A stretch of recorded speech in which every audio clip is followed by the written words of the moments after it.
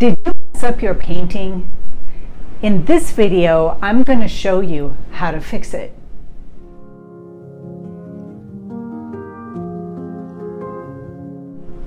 Okay, so in this painting here, I'm getting close to my last layer of fine detail, but I noticed something that I have to change. It has to change, and it's this area right here, my focal point. In fact, I have created, at least to me, looks like an octopus. I've got the head here, the eyes, and the head, and I've got the tentacles right here. It's the same size and shape. I mean, that's a beginner's mistake, and when I was a beginner, I did this kind of thing all the time, repeating the same shape over and over and over. Same size, same shape. And I need to change it. So how do I do that? This is dry. I haven't worked on it for a few months. So do I just paint over it? Or do I don't know, scrape it down? You can paint over it. But it's not the best thing to do. If you really want to get rid of it, it's good to scrape it down. But how do you scrape down a painting that's already dry? Yeah, good question. I'm going to have to take this off the easel. I'm going to lay it flat, and let's see what we can do. I've laid it down on my desk, my palette desk, and I'm going to I'm just gonna get rid of this. And how do you do that? Well, first of all, you want a clean brush, and I'm going to use this one here. It's small because I don't need a big spot, and I'm just dipping it in turpentine. And let me show you.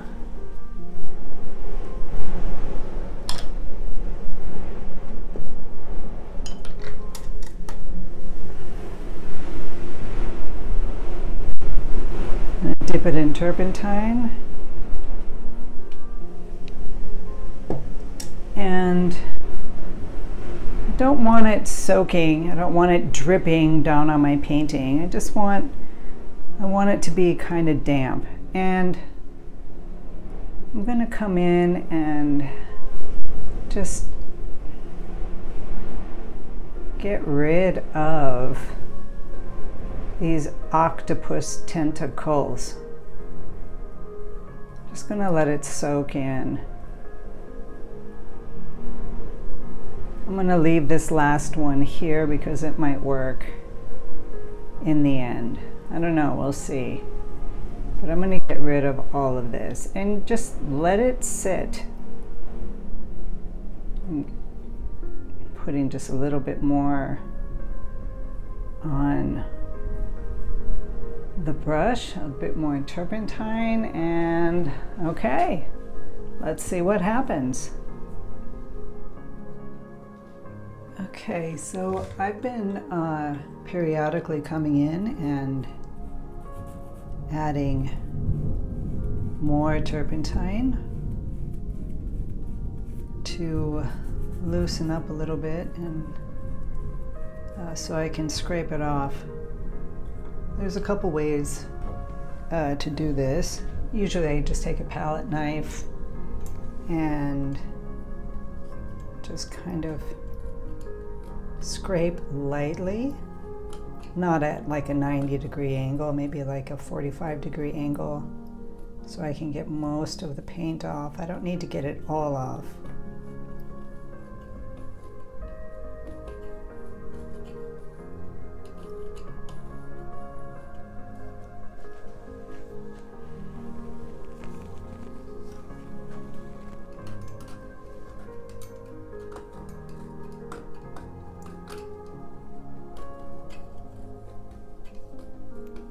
And I do want to thin it down to basically the first layer of paint,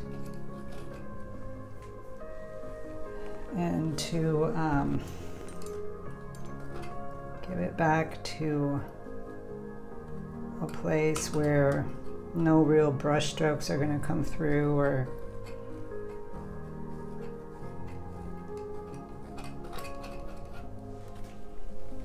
okay.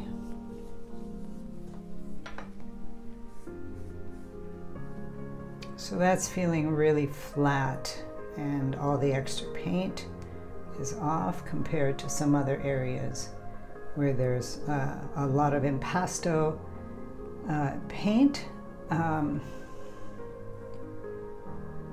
and this can be worked with now. I can add more variation in the shape and kind of put it together in a better way. So let's see what we can do. Okay, so here I'm just beginning to add in some of the darker colors of the sea, breaking up the octopus tentacles and kind of playing around with how I want it to look and what will work and what won't.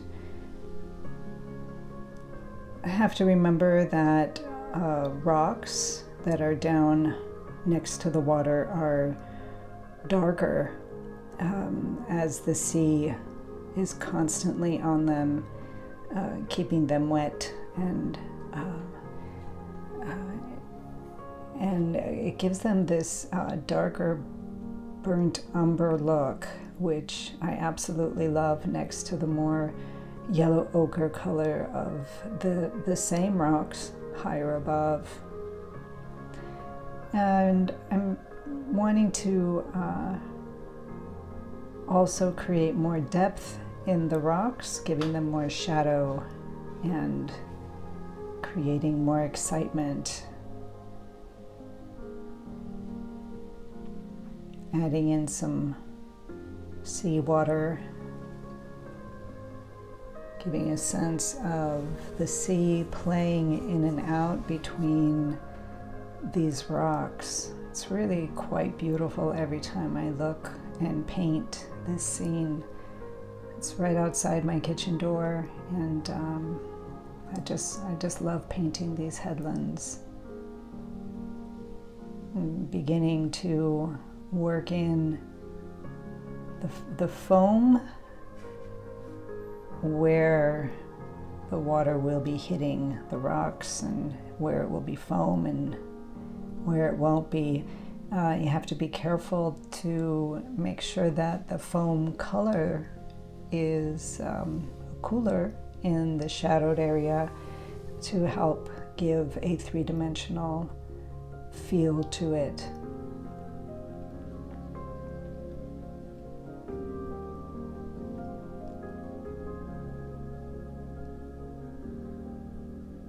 Bringing in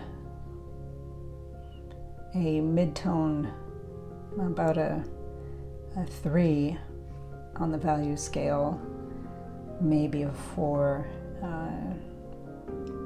looks like a 3, and just defining the sunlit areas of the rocks, trying to get a better shape. Already the octopus is pretty much gone. Happy about that. Getting some thick paint of a higher value to bring out the focal point.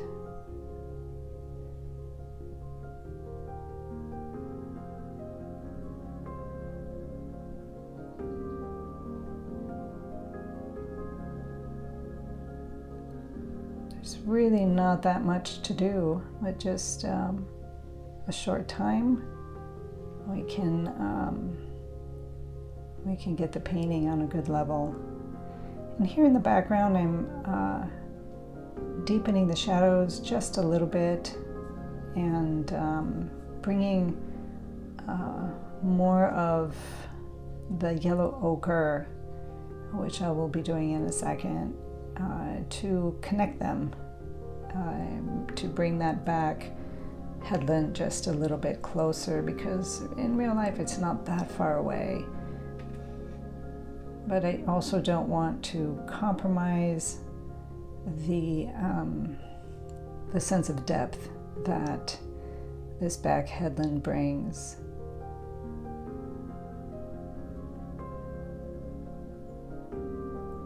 Smudging with the finger is a wonderful tool. Our fingers, in fact, are the best tools that we have, even in painting.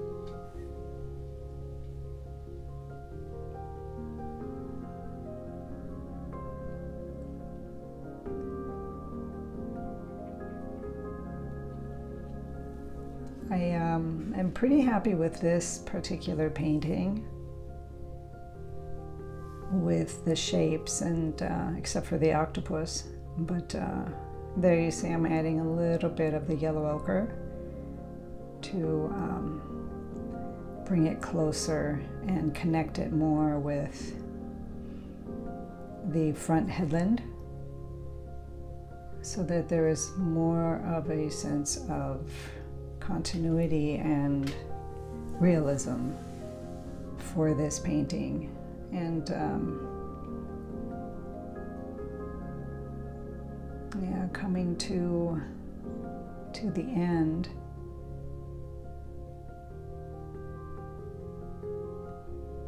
and isn't it lovely that with such you know, a wide range of values and possibilities, but yet using a limited palette can just have such beautiful effects for your painting. I guess I'm kind of cut off here. Sorry about that. I'll watch that out for my next video. But I didn't really do hardly anything over on that side of the painting. Everything was focused here on the octopus.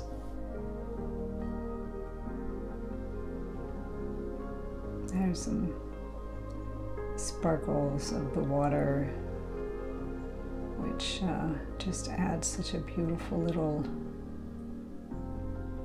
pizzazz to the painting.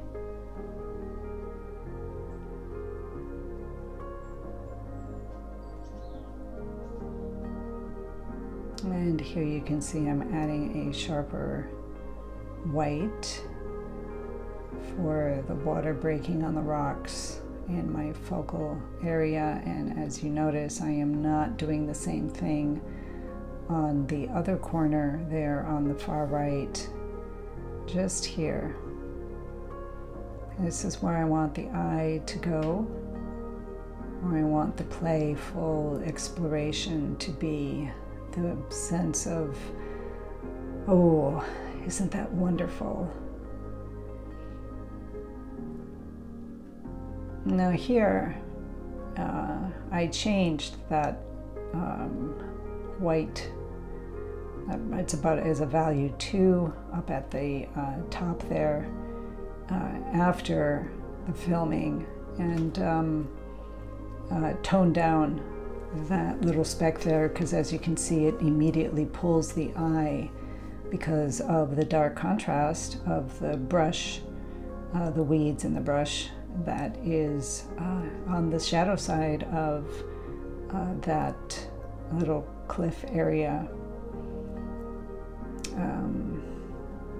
I didn't notice it while I was painting, or perhaps I did and then thought I'll fix it and then forgot to do that. But in any case, it is fixed now, toned down, and has disappeared into the brushwork. Like I said, I want my focal point down by the water. All right, so I think this is looking a lot better and is no longer an octopus.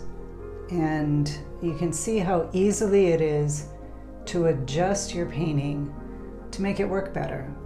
And I'm bringing down the eye to come into this area here.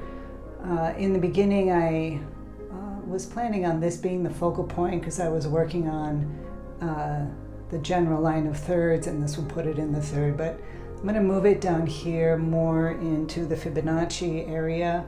This would be roughly the Fibonacci spot, and it's more interesting here. This is where the waves are coming and crashing up, and you're getting your first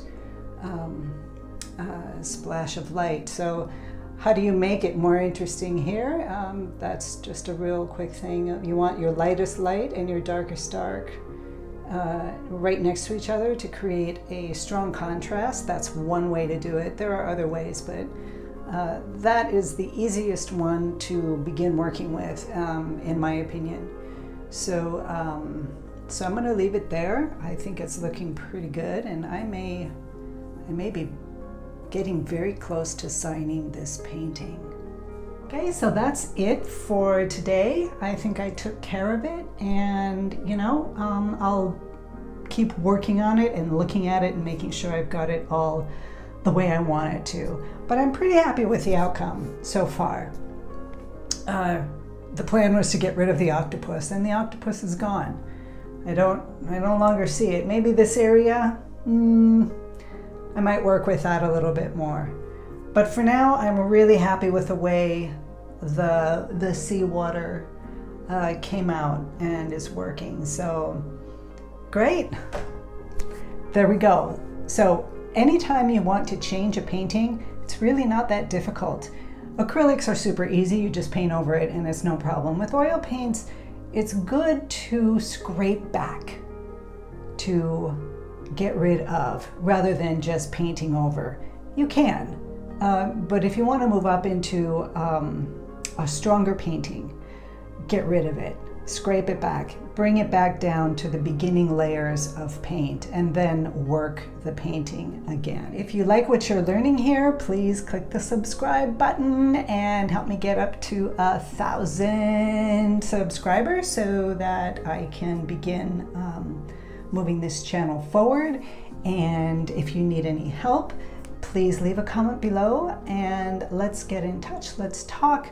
If I'm able to help you, I would be very happy to do so. So have a beautiful day. Be inspired, be creative, be you.